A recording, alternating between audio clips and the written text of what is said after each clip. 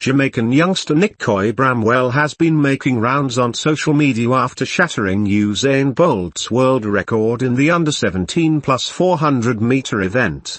The 16-year-old warmed the hearts of many who have been wondering where the youngster is from and how he managed to display such a run to claim top honors at his young age.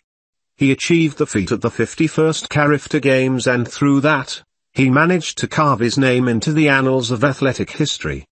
He clocked an impressive 47.27 in the under-17 boys 400 meters event at the Karani James Athletics Stadium in Grenada, and didn't just break the record but ignited the track and field world with the realization that a new star was rising. Going into the event, the Jamaican was an underdog since he was just coming out of a hamstring injury that threatened his chances of shattering the record.